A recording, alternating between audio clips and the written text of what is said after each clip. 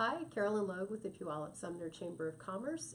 Sitting with me is MELANIE STAMBAUGH. MELANIE is running for re-election to the State House of Representatives, District 25, Position 1. MELANIE, thank you for coming. I just have a few questions, and Great. so I'll start off right away. What do you think is the most important issue in your race? I believe the most important issue is education, and that is ensuring that as a state we are fulfilling our paramount duty of funding education in an equitable fashion and making sure we have a quality education for students across our state. I serve on education leadership, and over the past 2 years we were able to put an additional $4.5 billion into education. That makes the last 2 years the largest investment in education funding in state history. I'm very proud about that. In addition, we've made significant strides. I was a help and a vote towards closing the opportunity gap, so students from all backgrounds have equal access to success and education opportunity in the classroom, as well as the main co-sponsor for the Homeless Student Stability Act, providing resources for students and families who are experiencing homelessness in their schools. Additionally, I was just appointed actually to the School Safety Summit, which will make sure that our schools are safe, promoting policies that put safety at the forefront, ensuring students really do have access to classrooms that they feel safe and can learn in. We've made good strides. We have more to do. In looking at the next 2 years, we will look at increased funding for education. One piece I think is important that we increase the accountability for how those state dollars are used in our local schools. Okay. And then how specifically would you support the business community in the legislature?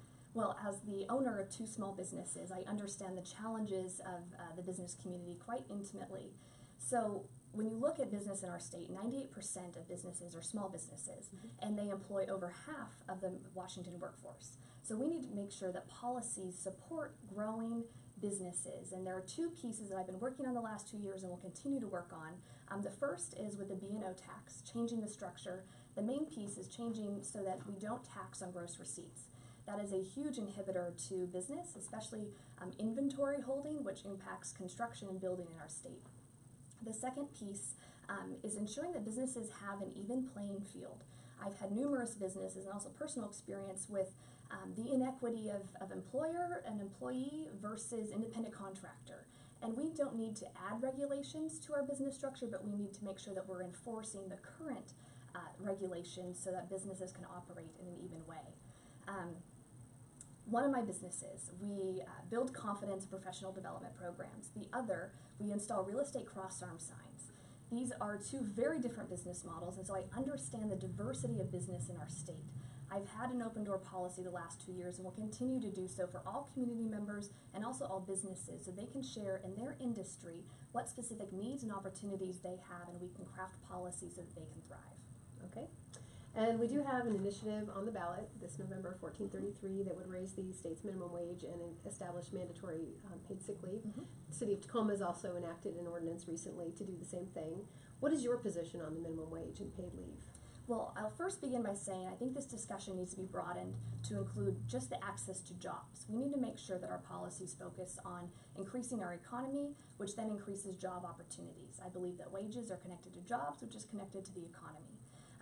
When I look at increasing the minimum wage, one of my concerns is that I think a really great model is the apprenticeship model, where you're not just increasing wages, but you're actually increasing wages while you increase skill. I think that is something we need to focus on, and this initiative does not include that element. I believe that employers want the best for their employees, and as an employer that does pay $15 an hour, I understand the strain that especially small businesses could be put under with this initiative. Not only are small businesses having to pay their employee, but they also have your state and federal taxes, your unemployment insurance, your workers' comp, and looking at paid leave. That is an additional strain that could push businesses over the edge. I think we need careful consideration of this, and there are multiple options, especially in paid leave, that could look at just an employee paid portion of the paid leave or a combined employee-employer. I think we need to explore those options to make sure we're not actually reducing job opportunities in the state, but expanding them. Okay. What tax increase would you support, if any? So this is a very important thing going into this upcoming session. When I reflect on the last 2 years, in 2015, I did support the transportation infrastructure package, which included tax increases. I was able to do so because of a few pieces. One is that you knew the outcomes. We were going to be able to fund the completion of Highway 167, the expansion of I-5 at JBLM, 2 local important projects for our area. In addition, there were protections on those tax dollars and how they were spent. Reforms in their spending and priorities at Washington State Department of Transportation, as well as protections on how those gas tax dollars are used. In looking at any increased revenue, we need to make sure that we make sure those dollars have an outcome, a specific outcome, and we have protections to do so. I'm looking and a supporter of the levy swap, and I know here in the 25th District that's actually a tax reduction, but across the state, especially for some of our rural areas, that is a tax increase. One thing I like about that is there are protections that funding would go specifically to schools, and I think investing in education is most important, but I would be open to looking at other increases specifically around mental health and transportation. Okay. And then finally, are there any specific jobs that you would bring to this community, and how would you do that? I think it's important that we have a wide variety of job opportunities, and that's for all skills and abilities. I think this starts in our education system, increasing our career and technical education opportunities for schools. I was a supporter of increased funding the last 2 years so that students who don't see themselves going to a four-year university still have an opportunity. I know that when passing the transportation infrastructure package, we were able to bring new businesses to our local area like FedEx, who located downtown Fife. We need to make sure that our policies encourage businesses to come, and then our education system encourages diverse opportunities for students so that you connect those local jobs with the local skill for that connection.